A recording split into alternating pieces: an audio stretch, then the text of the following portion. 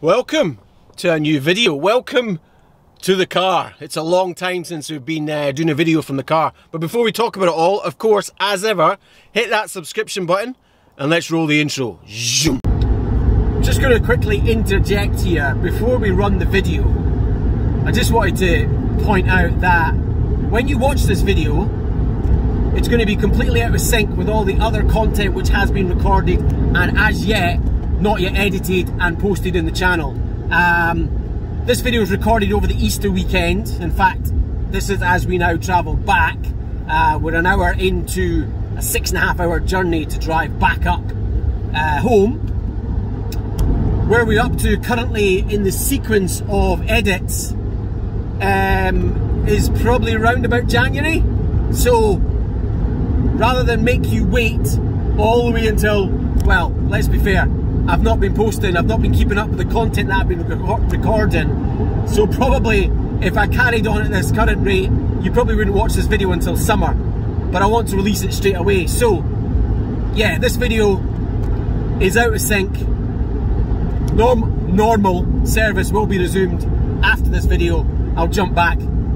It's all going to make sense once you watch it. Anyway, let's roll the intros.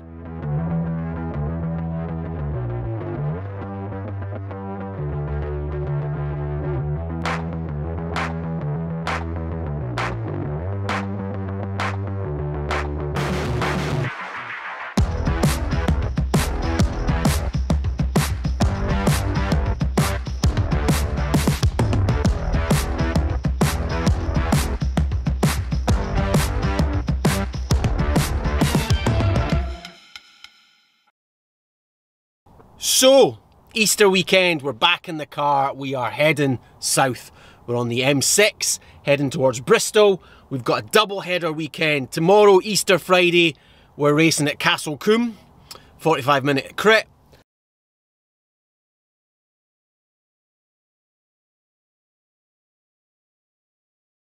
Saturday, we're heading to Hillingdon, so not far to the west of London. Again, another 45-minute crit.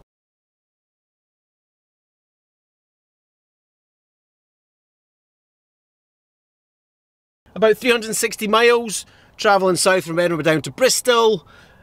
Easter weekend, it's really busy, so we've just stopped just outside Stoke-on-Trent for a quick pit stop, and then we're off again. Yeah, thoughts about the weekend, we'll see how it goes. Obviously, training-wise numbers, we're a little bit behind. Well, actually, we're quite a bit behind where we wanted to be. Obviously, we've had the issue with our back. It's not quite sorted, but we did have physio earlier on this week, so it's feeling pretty decent.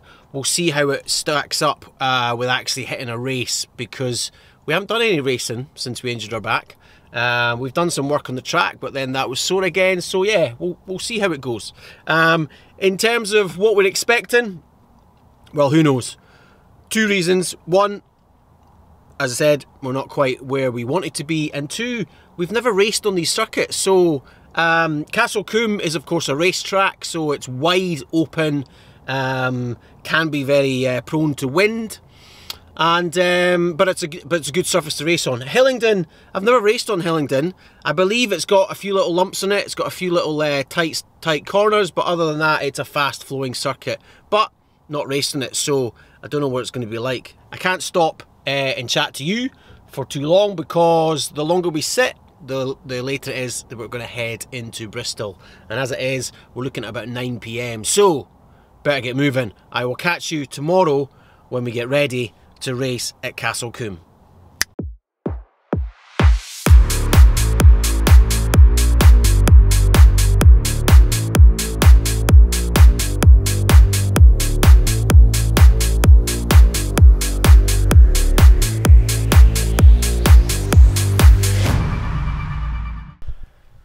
So, what can we say about that? The Chipping and Wheelers Easter crit, Cat 4, 30 minutes. Plus 1 lap.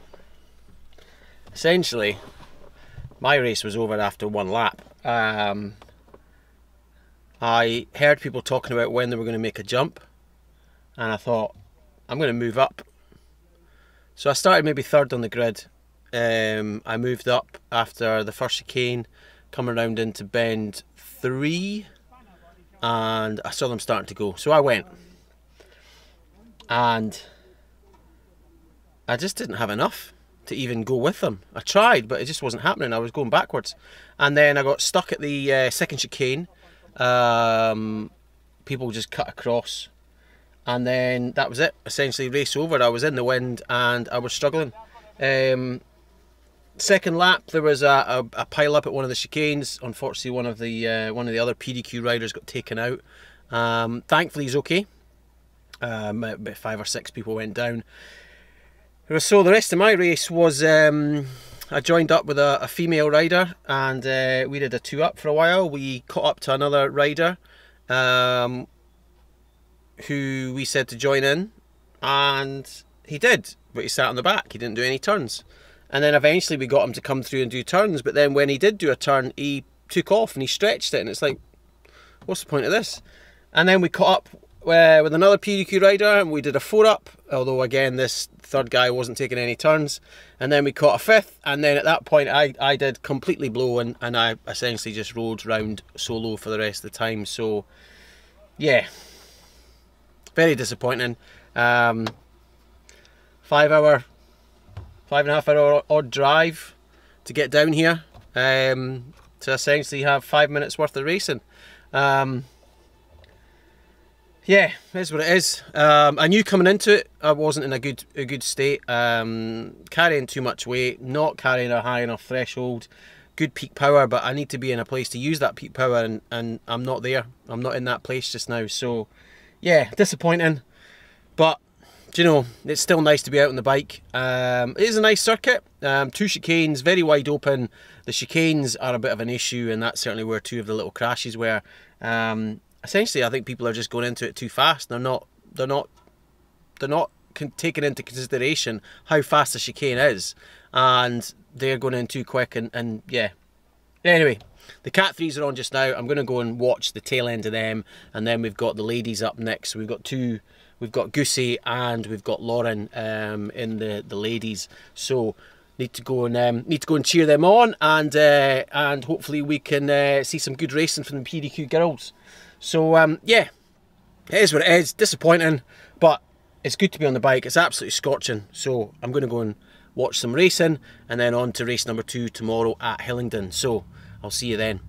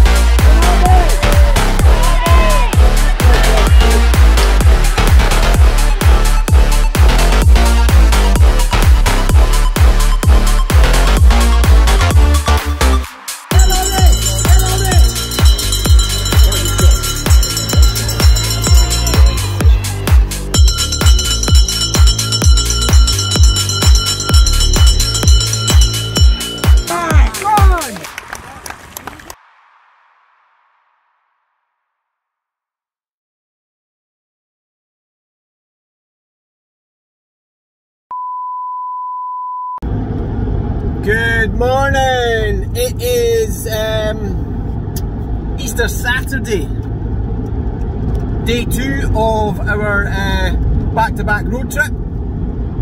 We have just joined the M4 heading out of Bristol, so we're heading east towards London. 99 miles on the M4 and then another 3 miles off the M4 and we will be at our destination, which is Hillingdon Racetrack. Yeah, so yesterday didn't go well. Had a little chat with our coach Jason, had a little look at some of the numbers, and yeah, not really sure what happened at all. Here's the graph coming across the screen from Xert. As you can see, the MPA dropped like a stone and never really recovered. And I don't know, I really don't know what happened. I had, according to Whoop, I had a decent amount of recovery. I was ready for strain. My HRV was relatively high, which is an indication your body's ready to perform. My respirations were a little bit low. They've never been outside of the normal, well, I say normal, my normal range. They've never been outside of that range before, so I don't know what that means that they're a little bit low. And certainly when you dig into it a little bit on Whoop, it doesn't tell you, it just says they're a little bit low. Maybe you want to keep an eye on this over the next couple of days, but it doesn't tell you why or what. So, was that anything to do with it? Was I not getting enough oxygen in? I don't know. But anyway, we popped, and we popped dramatically. Game over. Went out for a little short spin last night. We were super tired because, you know, as much as we popped, we still worked hard throughout the race, even though we weren't in the race, and we generated a huge amount of daily strain on the body. So we were very tired, and but we did manage out for a little spin. It wasn't anything like I wanted to, you know, to be honest. I wanted to get up into the Mendip Hills and just enjoy the fact that it was a gorgeous sunny day, something which we don't have much of, certainly this time of year in Scotland. So yeah, we didn't get out. We got out for like half an hour just before the sun went down. We did a little tour of just some local streets in Bristol, and you know what, the legs felt okay. We did some stretching when we got home.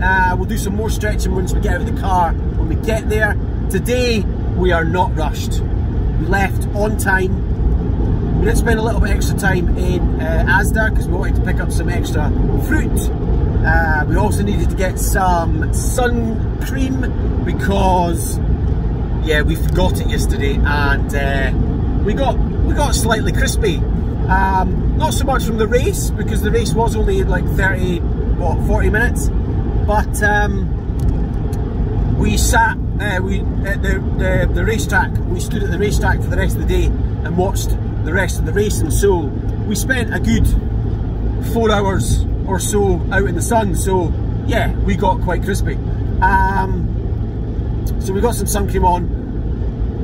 We're a little bit, so that took a little bit of extra time, but we still have, once we arrive at Hillingdon, and certainly looking at the map, there is no congestion today.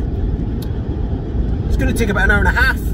We will arrive at Hillingdon at 12:30. Our race is at 1:30, so that gives us a good hour, which is plenty time to get signed on, relax, get changed, get the rollers out, get a proper warm-up done, because that's one thing we didn't get yesterday at all. There was no warm-up, and yeah, hopefully today's race will go better.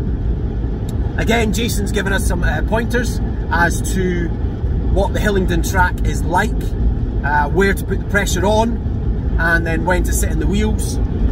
We've never raced at Hillingdon, so that's another good reason to get there in plenty of time, so we can get out on the track and get a couple of sighting laps in, and we can visualise where Jason was talking about, the bend to put the pressure on, and the little rise, and yeah, it's a lot more of a technical track as far as I'm aware from yesterday. So a proper crit race will be had today. Anyway, it's 16 degrees just now on the car's temperature gauge. It is 10:45 in the morning. It's going to reach about 18 today. Yesterday was about 21. It's meant to be overcast, however, you know, there are clouds, but I wouldn't call it overcast. So yeah, it's going to be another hot day. Again, very little wind. Perfect conditions for racing. So anyway, an hour and a half in the car, and I'll catch you at Hillingdon. So here we are at Hillingdon Hayes, which is on the west of London. Over there behind me we can see Heathrow. In fact, we can see planes taking off.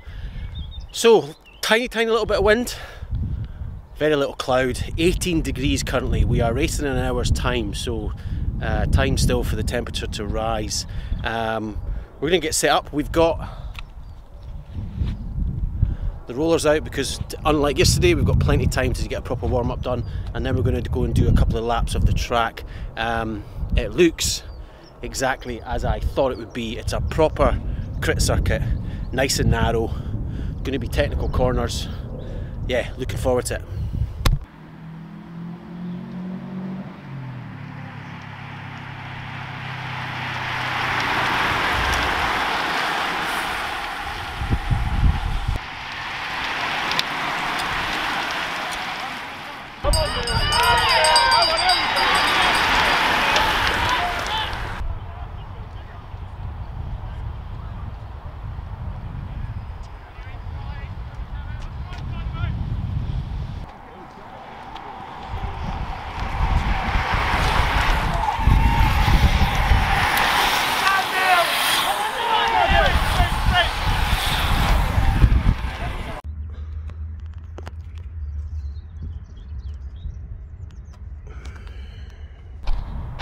Well, what can I say? Punctured. Yeah, that's right. We drove 7 hours down to Bristol to have a shocking race yesterday, blow up almost immediately. We then drove a couple of hours to just outside London today. Another gorgeous day for riding a bike. Little wind, very warm, and yeah, we punctured. So a really unsuccessful day today. The thing to take from today though, of course, was that despite puncturing, I was actually going really well at the time. I was sitting maybe, well, front portion of the pack anyway, so maybe like between 10 to 15, maybe 20. So yeah, really disappointed about that, but you know, that's bike racing, can't do anything about that. The seal never worked, or I should say it did work. It plugged, but it then felt really unstable in the corners. And of course, as I said, Hillingdon is a proper bike circuit. Nice, tight, flowing corners, really fast. Nothing super technical. Really flowing circuit. Really enjoyed it, but that's the brakes. Anyway, we're just walking up to the finish line so we can watch the end of our race and get some pictures. So it's 8:30. We've been on the road since 2:30, and because we stopped for petrol and we stopped for some food, we are due to be on the road until about 10:45. So it's a long drive. But what that does do is it gives you time to have a think about how things have gone. And you know, today, really disappointed that we picked up that puncture. You kind of do second guess, you know, could we have stayed in the race? You know, the tyre was certainly rideable. It obviously had lost some pressure, but it wasn't that soft. But it was feeling a little bit sketchy, and you know, that was the reason why we pulled out, because at the end of the day, well, we've got to drive home, don't we? We're not chasing anything, so why take a risk? But you kind of second guess yourself and think, Was it a risk? Did I pull out too early? Anyway, 279 normalised power, pretty good, considering at the moment threshold's at 258. Now looking at the Xert graph, it was certainly, MPA was on the downward trajectory. So would we have lasted for the full 40 minutes plus 3 laps? I don't know, maybe not. But you've got to take some positives, and despite the legs obviously being horrendous yesterday and essentially popping immediately, they felt a lot better today. They didn't feel great, but they felt a lot better, and you know, for the time that I did get to race, I felt that I was performing well. I was in good position, I was moving up when I needed to, I was sitting on the wheels, I wasn't surging ahead, I was just moving round people and getting in good positions. So you've got to take the positives for that, and you've got to go, do you know what? Yeah. Anyway, got to get some new tyres. When we stopped for some food, we were doing some searching, and it looks like we're going to struggle to get some tyres because the tyres, 2 different types of tyres that we want, are out of stock everywhere. So yeah, that's a bit of a shame, because we've got another race planned in 2 weeks' time. This time down in Lancaster. So yeah, don't know what we're going to do with that. Anyway, that's it for today's video. I hope you've enjoyed it. As ever, drop me that thumbs up if you have. So hit that like button, smash it and tickle it. Subscribe to the channel. Make sure you turn on that notification bell, and make sure you subscribe. Lots of people watching the videos and not subscribing. Great that you're watching, but how about subscribing? Take care of each other and yourself. What? That's not what I say. I say take care of yourself, keep those hands clean, look out for each other, and as ever, I shall see you soon. Hopefully sooner than it has been, because I have been really bad at keeping up with the videos, even though I've been recording a lot of content. But yeah, we'll see you soon for some new videos. Right on.